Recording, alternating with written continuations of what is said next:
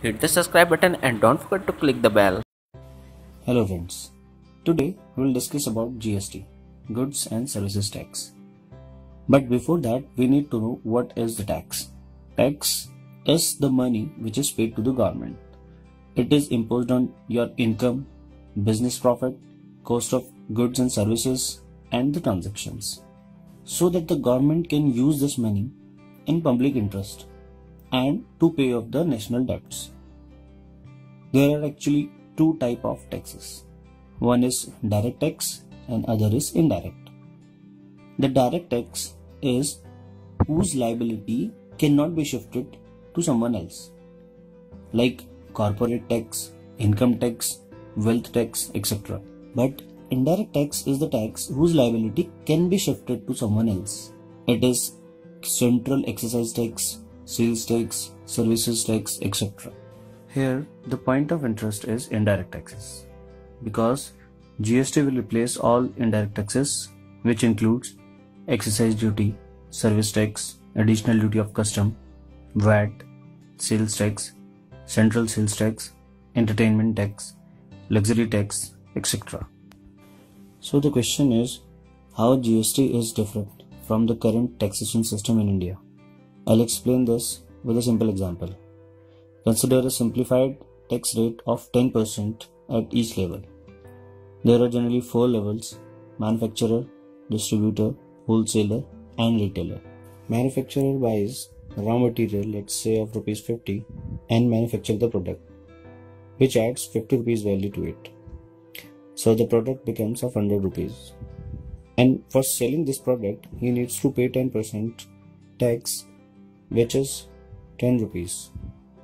So the cost of product for distributor is 110 rupees.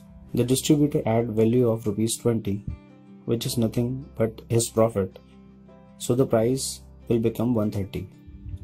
Distributor also sells it by adding 10% tax of rupees 13. So the product is of 143 rupees now.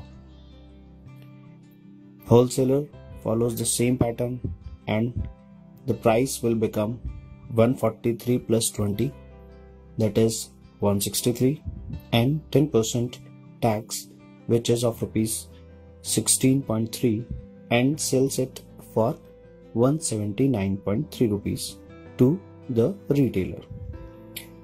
Then the retailer adds 20 rupees profit and the price will become 199.3. The consumer buys this product from retailer by paying 10% tax on 199.3, that is 19.93 rupees.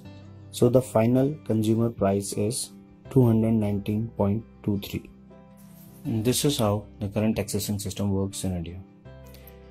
Now we will take the same example in GST system. Raw material of 50 rupees and the manufacturing value of rupees 50 make the product of 100 rupees.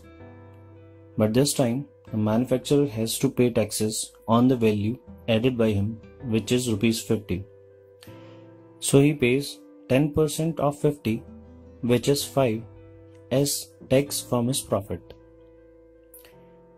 But the selling price will not increase and the cost of product for distributor is 100 rupees only.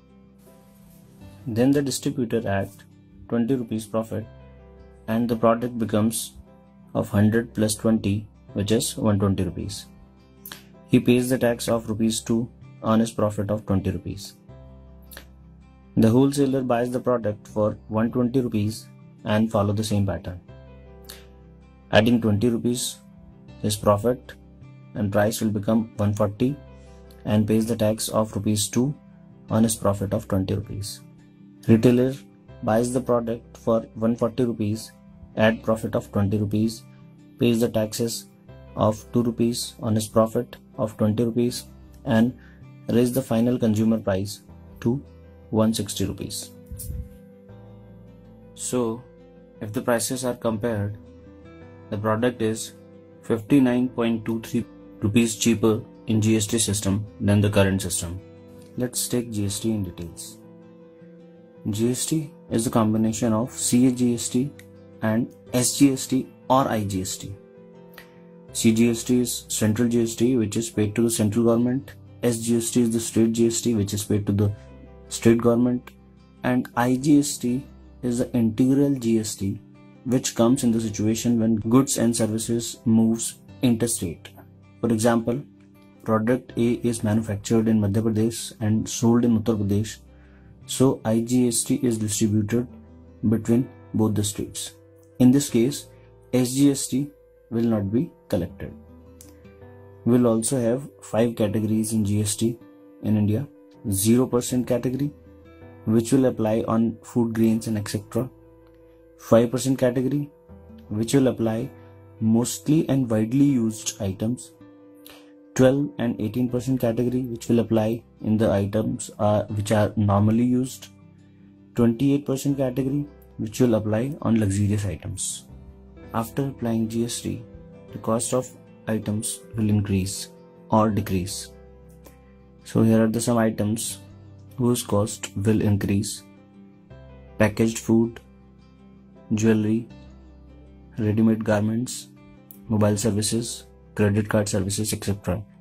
And there are some items whose cost will decrease after applying GST: home, restaurant, AC, washing machine, microwave oven, small cars, and less taxes on industries.